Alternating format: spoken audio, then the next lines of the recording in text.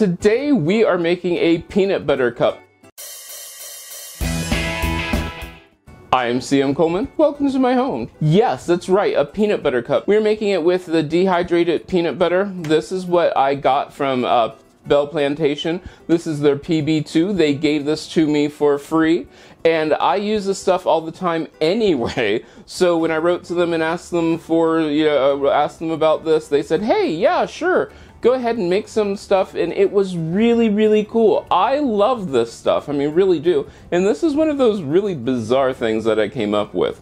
What this is this uses our peanut butter vodka. If you want to learn how to make peanut butter vodka, just click that link right there, and we will mix this up. And what you will do is you will use 1 part peanut butter vodka, and then I will show you one of these days really soon how to make creme de menthe, but this came in, creme de coco, but this came in so early that I just had to make it. So I had some laying around, and then 2 parts creme de coco in a shaker with ice in it.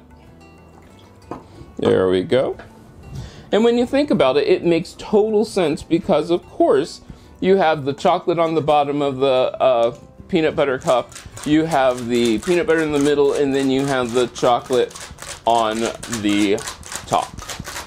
Shake it up until it is nice and cold.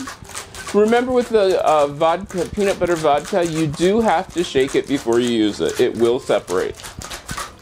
All right. I will strain it into a glass.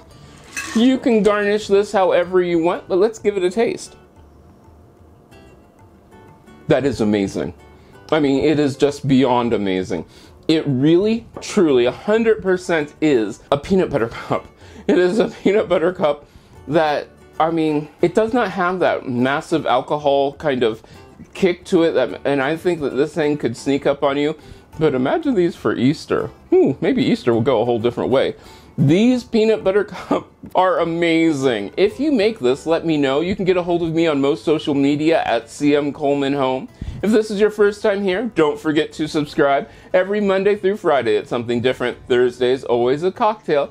Don't forget to check out my latest playlist. And I love hearing from you. I mean, seriously, you can like this, you can share this, you can leave me comments and ideas so that I can make what you are interested in me making. So let's get a whole conversation going.